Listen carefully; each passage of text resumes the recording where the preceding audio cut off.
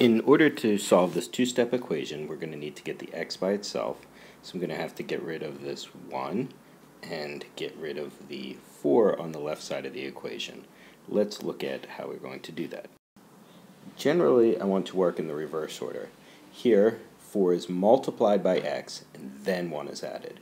So to reverse it, I'm going to subtract 1 from both sides before I do the division. Subtracting 1 on both sides gives me 4x equals 24. And now to get the x by itself, I can divide both sides by 4. Dividing by 4 gives me x is equal to 6.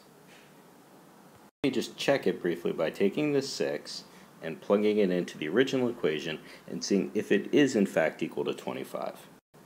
4 times 6 is 24, and yes, 24 plus 1 is equal to 25. So it does check out, and I have my answer. Remember, I want to do things in the reverse order, so I started by subtracting 1 from both sides. Thank you.